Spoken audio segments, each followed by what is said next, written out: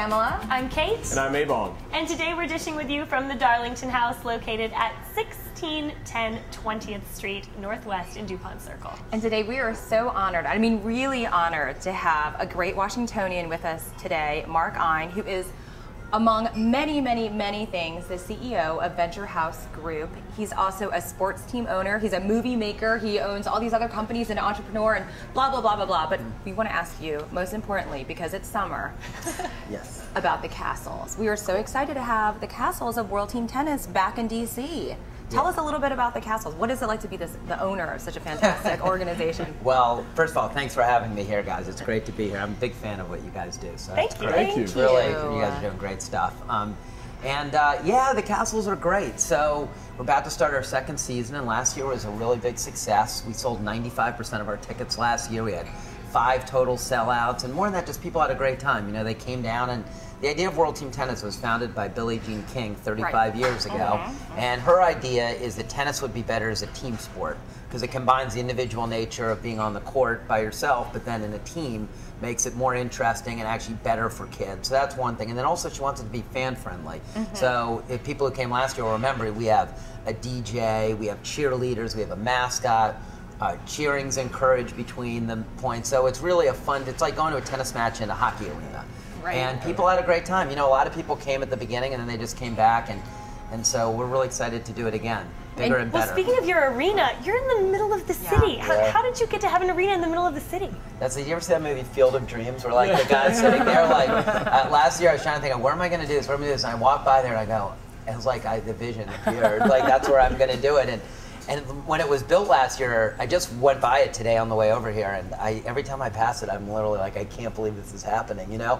And it's such an incredible location. It's so great, and it's part of our mission is we want to make it accessible to everyone. So, you know, whether you come by metro, car, walk from your office, everyone can get there, and whether you're an office worker or a kid coming in, we give about 10% of our tickets to inner city kids to come see tennis. We give 1,000 tennis rackets out to kids under 16, and every kid who comes to a match under 15 gets an autograph from each player after a match. So the players sit there and sign autographs. So it's very kid friendly, and the whole idea there is just just make the sport accessible and let people meet the players and see them up close. So it's Do really I look fun. under 15? You do, but we don't you card act people. much older, much more mature. But one of the players that is important for everyone to know is Serena Williams. Yeah.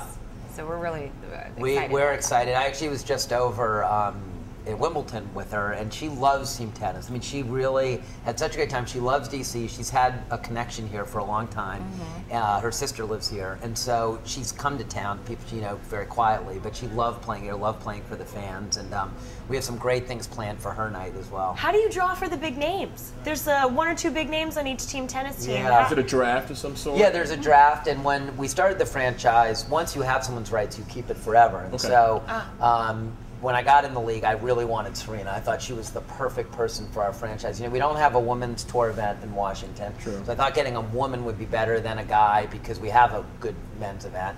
And I just thought Serena is she's an icon, you know, and our whole thing, again, is trying to expose tennis to kids from all backgrounds. And I mean, there's no better example of what tennis can do to change your life than Venus and Serena. So why tennis opposed to any other franchise or any other sport or what have you? It's just the start, Ebong. It's the beginning. We'll see where this goes. Well, it seems like you're getting into soccer.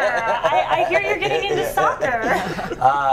Yeah, that's a different thing. That's philanthropic. But no, I mean, tennis has been, on a serious note, tennis has been a passion of mine my whole life. And I do think it's a sport. It's a sport of a lifetime, you know, and it's really, I played a lot as a kid, but it's still today a sport that I get out and I play with business associates. And, you know, and Washington has a great tradition of tennis and philanthropy and community tied together. People don't actually realize that. But the tournament in the summer is owned by a charity. The Legg Mason's owned by a charity. And so money goes in, and it's just, it kind of checks a lot of boxes of things that are matter to me. So it's been great. So the Castle Stadium, of course, will have a lot of tennis scene there, but it's also going to host something else. Yes. And Kate touched a little bit upon that. That's soccer, and you are going to be hosting Street Soccer USA, the Cup.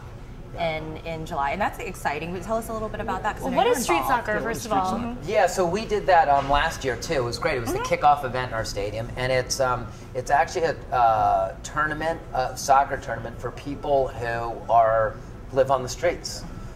It used to be called the Homeless World Cup, and they've changed it to Street Soccer, which I think is a better name. And so you get people from you get each city sends a team of 5 people. I think we had 13 or 14 teams come.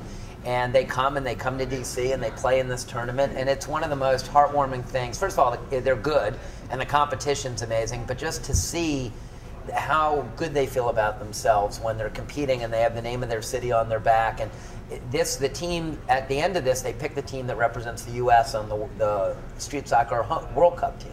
And so this is like the trials, and so there's a lot at stake, and it's really a really terrific event to be part of. So there's street soccer in other countries as well. Oh yeah, so the movie that Pamela talked about was a movie that Ted Leonsis actually produced, but he was the main producer. I was a small executive producer, but it was called Kicking It, and it was about the Homeless World Cup that took place in South Africa that year. And I think this year, I can't remember where it is, maybe Melbourne, Australia. And so it goes on, and we get teams from all over the world who go to compete there, and it's great. It's really high quality sport, but it's also just a really great human. Because it's not just about the sport itself and the competition, but these gentlemen actually go through a program, right, where they gets them off the street. It does, and it gets them. That's important.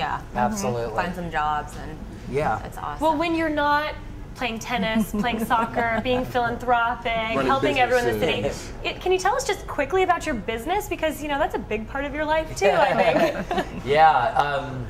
I'm basically an investor, and I like to either start companies, or more recently I've bought companies like Castle Systems, which, does security for 75% of the buildings in Washington. It's the same. I love to grow these businesses, so we buy them and then work really closely with them and grow them to be much bigger over time. And obviously, it's really rewarding on a lot of dimensions when you can grow some, provide opportunity for a lot of people. And your business is like the opposite of Richard Gere on Pretty Woman. You build things. You build things. Building blocks. It's funny, when I bought Castle Systems, the guy I bought it from, Gene Sandberg, who's a great entrepreneur, a guy I become great friends with, always told me that he felt like the guy who Richard Gere bought the company from when we were doing the deal. I said, well, I don't admire the way Richard Gere was in business, but I'll take the rest of it. Including Julia Roberts. Yeah, exactly. And that's right too. Well, we appreciate that you're growing things here in the city, and thank you for helping us to grow. We love learning about everything that you're doing, and we hope that you did too. Thanks for joining us on this episode of The District Dish. Thanks for having me.